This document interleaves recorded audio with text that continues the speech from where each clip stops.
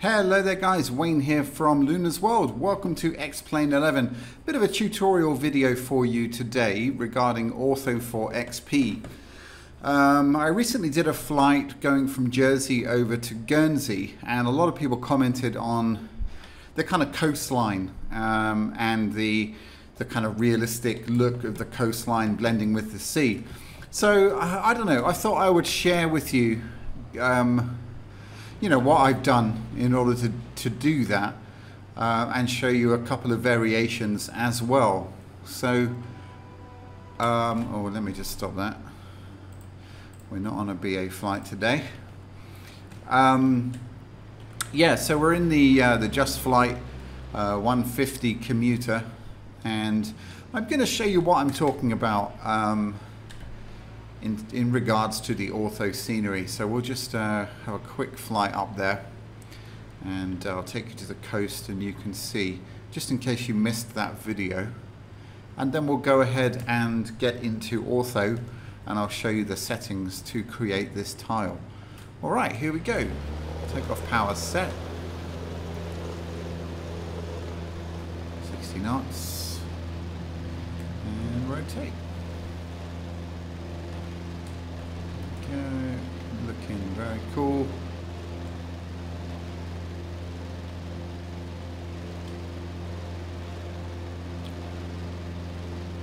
Right, great stuff.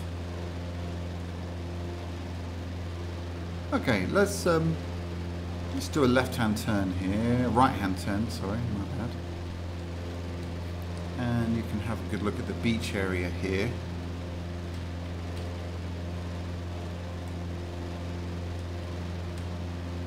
Up now.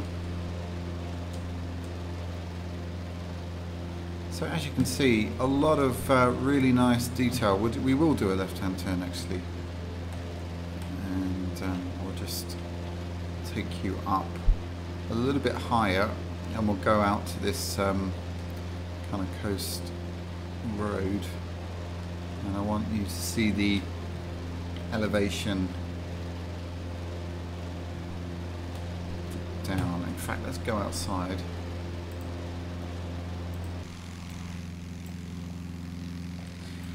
So yeah, this kind of blending effect here, and also the way it blends with the land there. This is actually, I think, could be cloud, to be honest. No. Yeah, that's definitely beach or sand. There's a couple of options actually. You do have the ability to change this to rocks, and I'm going to show you the difference a bit later on. But yeah, if you look here, this beautiful kind of texturing here, this sort of looks like almost like an underwater. You can see the underside of the mountain there. And similarly, these spots, I'm not sure if they're clouds or if they are or if it's the sand effect. I'm assuming it's the sandy effect, because you can see it kind of over here. But anyway, it kind of blends the scenery together quite nicely. And there we go, that's a very nice shot there of the ortho. Really nice detail down here. This is using the Google source. Actually, the more I look at this, the more I kind of don't like it. I think that actually might be cloud. I'm not sure. We'll see. We'll see in the next video. But yeah, no, this is sand. This is definitely sand here. Yeah. Okay, so we'll change the ortho tile to rocks now, and you'll see the difference. So I'll bring you guys back in a second. Okay guys, welcome back. So we've just taken off out of Jersey, and I swapped over the tiles. It's not actually going to change a beach into a rocky kind of beach. That's not the thing here. But what it will do is where the edges of the land merge with the sea, other than beach area, that's where you're going to see the kind of more rocky features. For example, like over here. So let's head out. And you can see here there is a change actually. Let's jump out. circle view. So we have a little bit more texturing on the beach here. I don't think that was there before. And then over in this area, we now have a more rocky sort of a texture, blending from the sea going into land. And I do think these are clouds actually. Yeah, so it depends on, you can see the rocks here, it depends on what kind of a scenery you like, whether you think that looks better or not. It's a personal thing. I'm in two minds actually. I think this looks better. I think it looks really good actually. Wow. Okay, this down here looks amazing. So I would say certainly for Jersey, the rocky sort of a look is absolutely better. Now there is a way to get rid of these clouds, and actually this is a relatively small area. So what I might do is I might do another video on showing you how to edit that out. I do have some experience with photo editing. I'm a sort of amateur photographer. So I do have some experience, well, quite a lot of experience actually with photo editing. So I might do a video. Let me know if you want to see that. You know, how to edit your ortho tiles to make them cloud free. Yeah, so let me know in the comments if you want to see that. But hopefully, guys, you can see the difference here. This rockier texture going between the land and the sea, and the change in texture on the beaches actually. So rather than just a kind of whitewash of sand, we've actually got more detail on the beach. And these look like, I think they're clouds, or maybe it actually waves. But to me, that looks much more realistic. It looks like we've got some kind of burnt-in sun. I can't tell if that is. I can't tell if that is moving or not. Actually, it looks like it is moving. So maybe that's active. Maybe that is X-Plane itself doing its thing. But anyway, I would say for this area that the rockier sort of effect definitely suits this island a bit more. So there we go. So let's jump into Ortho4XP and we'll have a look at the settings, and I'll show you what I've changed in order to achieve this effect here. So let's check it out. Right guys, welcome. So this is Ortho4XP 1.3. If you are new to Ortho4XP, then I did a video last year teaching you how to generate tiles. So I'll put a link in the description to that video. So basically we're going to be focused mostly on this kind of settings tab, if you like. Right, so make sure that you have all this set up, your custom scenery and your overlay scenery selected. Again, check out the video that I did regarding setting this all up. So the things that I changed in here were sea smoothing mode. I changed to none, and what this does is it will use the values that are coming off the C nodes, so they're kept intact. If you select mean, it will kind of average it all out.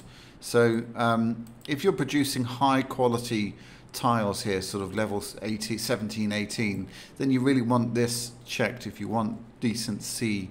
And then the other thing here is the number of water smoothing.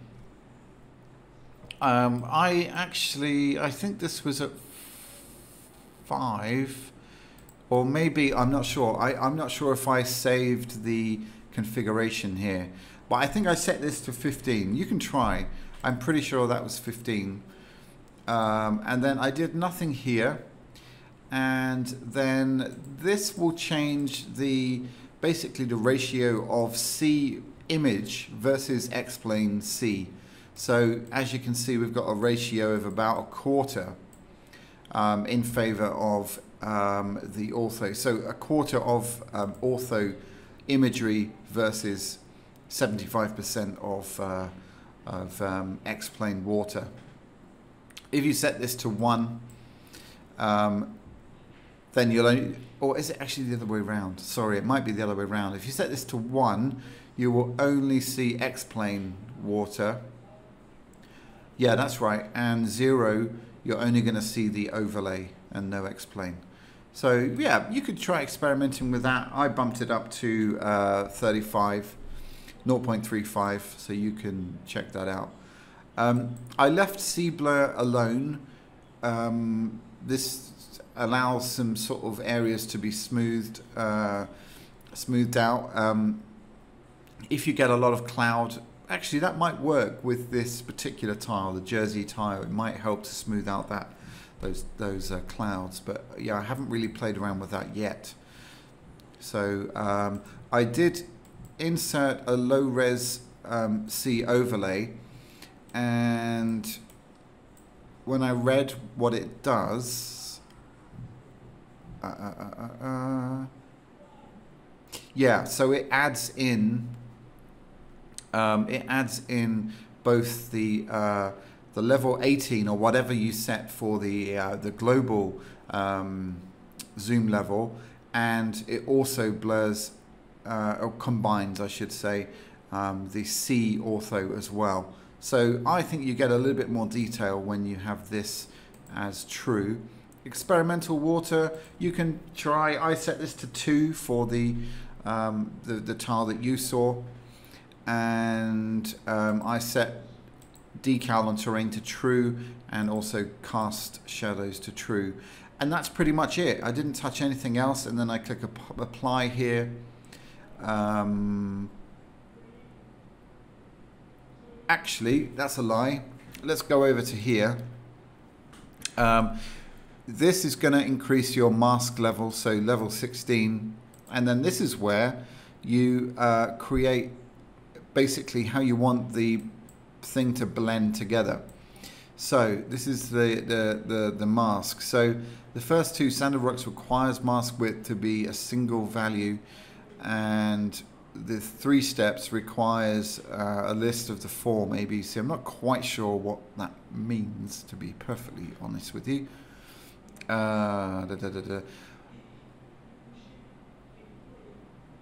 But yeah, so it's to do with how the sea and the land blend together.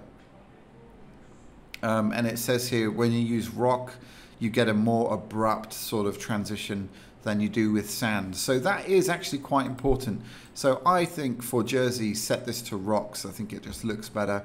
And you can set 16 here. And then I would enable all of these as well. So this will cover you for lakes and rivers instead of just determined by water ratio here. So, but it does give you a warning: VRAM expensive and not really worth the price. But I don't know, I think it's okay. Experiment with it. For me, I guess I do have a 1080 Ti, but I like the detail. Let's just have a quick look here. For example, in this lake here. So I think it's worthwhile doing that. Let me just get Ortho back up here. And then imprint the masks to the DDS. I think this saves a bit of time on converting rather than using external PNG files. So yeah, that's right. So it doubles the size of the textures, but will reduce the overall VRAM footprint. So yeah, as it says, a matter of choice.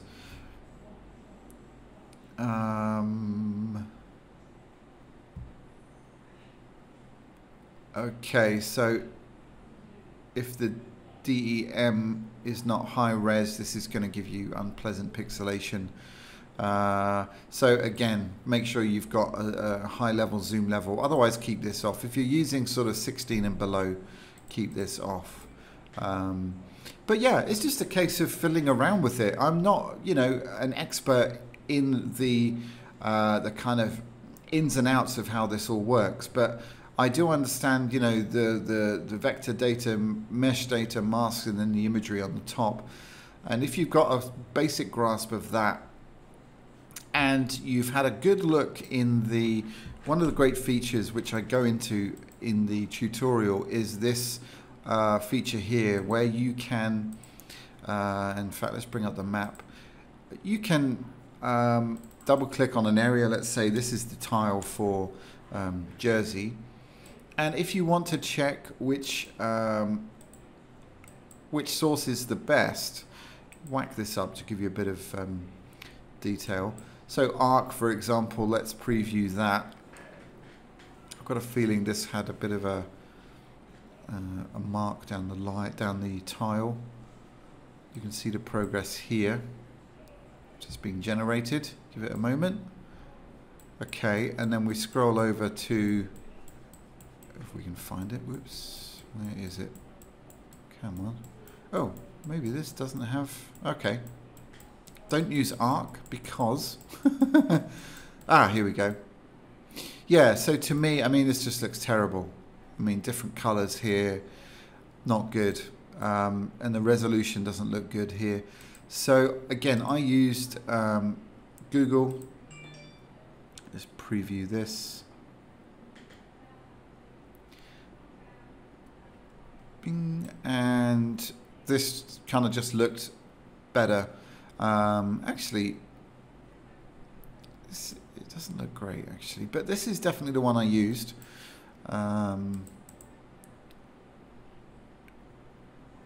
Or was it Bing? Let me just double check. It might have been Bing. Yeah, I think it was Bing. Oh no, but I didn't have these marks here. Anyway, you can experiment. You can go through and see which one you think looks the best to your eyes. Getting this right is really important because that's what you're going to live with, you know, in the sim. So let's see what this one looks like. Europe, maybe it doesn't work. Yeah, it doesn't look like it's going to generate. Give it a few seconds. No, okay. So let's try this one. And maybe no data as well. OSM is really just map data. You'll see in a second. So quite blurry, not particularly well defined, in my opinion. You know, and then USA, of course, is just Google. I think pretty much the same. Yeah, or Bing. I think Bing. So yeah, so you've got to just go through them and make sure. Usually Bing, ARC or Google tend to be the best, but it depends where you are in the world. I haven't had much luck with here, but always do a preview and check. You can set zones here. So for example, if you want zoom level 19 around the airport, and then you want maybe 17 for the rest of the tile, you can do that. It's pretty cool. So there you go, guys. I hope that has been useful. Experiment. Let me know your thoughts in the comments. See what effect you like. I will do another video where we talk about taking out. I'll show you how to take out these